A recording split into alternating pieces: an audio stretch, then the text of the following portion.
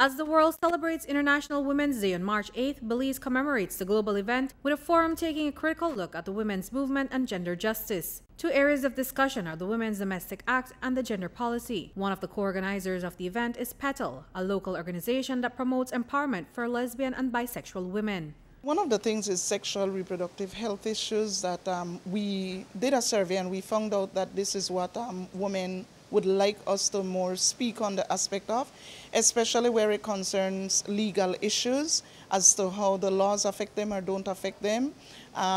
Also on doing relationship issues, to speak on it. As it relates to the gender policy, do you think this is very inclusive of women from the LGBT community? Do you think that the issues affecting women are properly, included, addressed in there? Well, to some extent, that is the reason why we are looking at this forum and want that to come out more, so that we know that the churches are clamoring about the gender policy and things like that, but looking at life and things like that, and something that I have always said, that we are citizens and this is we are human. Belize has signed on to many conventions, and as human beings and of this country, we should have the same rights as all citizens, and not just be labeled an LGBT person, but as a human being and a citizen of this country. And that is why the discussion of gender justice remains a priority. It is, after all, a human right. Every woman and girl is entitled to live in dignity and in freedom without any fear. Gender justice is at the center of development, poverty reduction, and crucial to achieving human progress. And as Michelle Irving explains, it is also about power and responsibility between women and men at home and across all other spaces. When we talk about gender justice, we talk about a system that is created by the family, the community, the market, and the state to ensure that women, men, boys, and girls are represented equally and not one over the other. So basically, I am looking in different areas. I'm focusing on 4 areas: immigration, HIV, AIDS, education, and the justice system, to see where we are as it relates to achieving gender justice. What would you say are some of the challenges as it relates to gender justice in the areas of HIV, for example? When we look at HIV, for example, our national numbers are showing, for example, that more men in Belize are infected than women.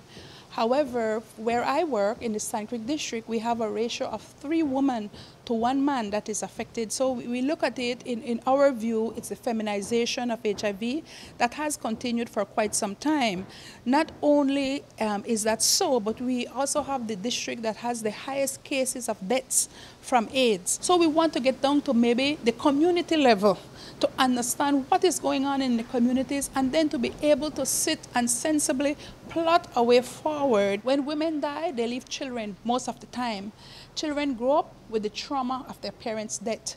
The trauma of their parents' death left untreated put them at risk to repeat those behaviors, to also put them at risk to be HIV positive, or to have some early pregnancy, or to have some other, issue as well. For the young men, sometimes they're at risk to join a gang. They're at risk to commit criminal activity because they're traumatized from the experiences that they're having. So we have to also understand the ripple effect of what happened and the issue of stigma and discrimination. Statistics show that 1 out of every 3 women globally is affected by violence during her lifetime, a situation that is more dismal in developing countries. The World Health Organization says that roughly 38% of murders of women are committed by a male intimate partner. For this reason, specific pieces of legislation are needed for better protection. For Belize, the Domestic Violence Act is one such piece of legislation. There are increased penalties for breach.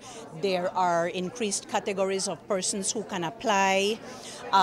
You have tenancy orders, occupation orders. For example, the tenancy order is ordering somebody to continue paying the rent because you cannot put a family and children on the street. And the occupation order is used in situations, I don't want to use the word severe because each case is on its own merits. But in cases where you have a domestic violence situation, one of the parties can be ordered to actually leave the home. Now, remembering that the family court doesn't have jurisdiction over the ownership of property or who has shares in what, but certainly the family court has full jurisdiction over who's to live in a house, for what period of time, under what circumstances, because of the attitude of protecting the family. You know, in the States they call it restraining order. In Belize we call it protection order. Reporting for News 5, I'm Andrea Polanco.